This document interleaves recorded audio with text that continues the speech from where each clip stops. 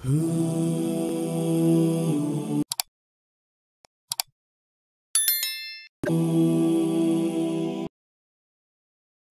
back to the channel. Today we're looking at a AC and DC ammeter, and we'll see that it's very accurate and you can use it for your own designs if you'd like to. So here we have a DC ammeter on the screen at the top, and here we have a AC ammeter. Here we have the Atmega 32 and the 16:2 LCD display. So both are using an ACS712 current sensor, as you can see, but with the AC current sensor we use a diode and a capacitor to filter out noise that comes out from there. And there's a relationship between the current and the voltage output, so you'll be able to determine what actually is the current that you're measuring from the voltage output.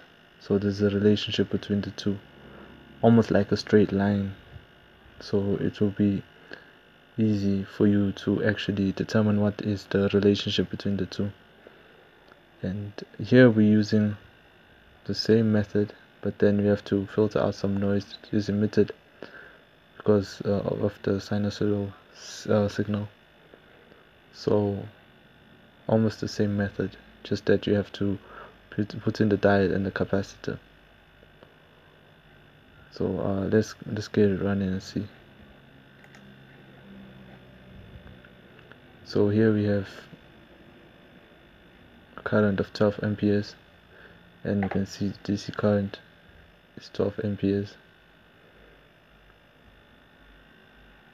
And here we have 16.3, and we saw there is 16.24.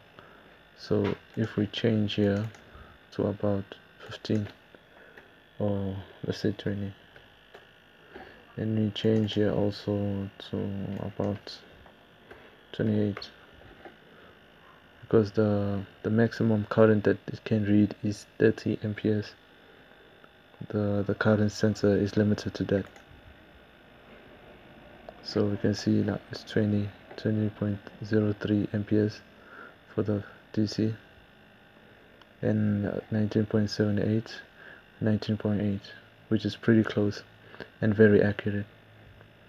So we can also change again to about the maximum of 20, let's say 29. If we go to 29, you see that it's 29.10 amperes, which is also accurate, just 0.1 off. And here let's get it to 35. Let's see, so about 24.8.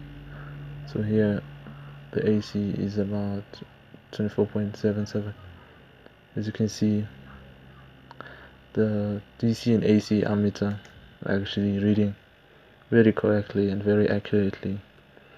And go down to the comment section and tell me what else would you like to see me simulate, because right now I'm dealing with metering. You can also check out different types of metering frequencies and whatsoever if you'd like.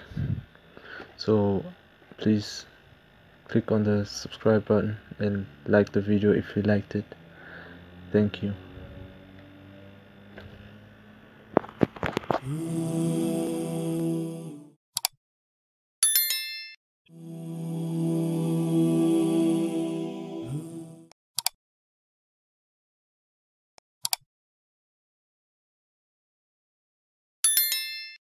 After midnight, 2:33, the time I wrote this, because when it started